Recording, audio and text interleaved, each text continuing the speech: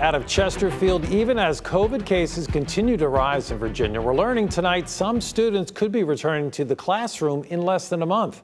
Our Tracy Sears joins us now live with that story tonight. Tracy?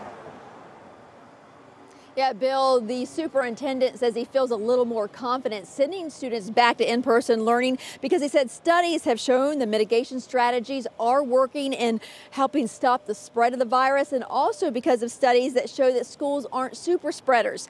In a letter to parents, he also pointed out that educators are next in line to receive the COVID-19 vaccine and should be vaccinated by February.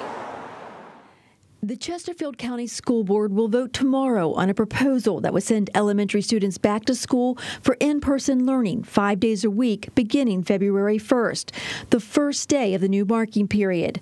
The proposal would return middle and high school students to 5 days a week of synchronous virtual learning, with plans to return those students to in-person learning at some point during the third marking period or at the beginning of the fourth marking period. However, middle and high school students taking career and technical classes would be eligible to return to in-person learning on February 1st. Chesterfield County Schools says it's been deliberate about its return to in-person learning, focusing on the health of the county's 60,000 students and nearly 7,500 staff members. Parents and teachers say they have mixed reaction tonight. Socially, mentally, they need to be in school and with their peers and in front of their teachers. You know, that connection that you have face to face with someone and not behind a screen is taking its toll almost a year later. These educators are not worried about catching our students up. They're worried about bringing COVID to their homes. The county says 10 months into the pandemic, they believe safety recommendations have been vetted and proven when it comes to in-person learning.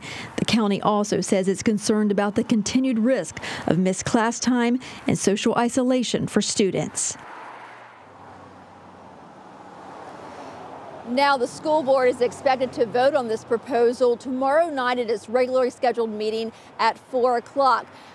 Parents who want to change the learning status of their students must also do so by, we're told, 4 o'clock p.m. on Tuesday, January 19th, because all decisions will be binding for the semester. Reporting live in Chesterfield, Tracy Sears, now back to you.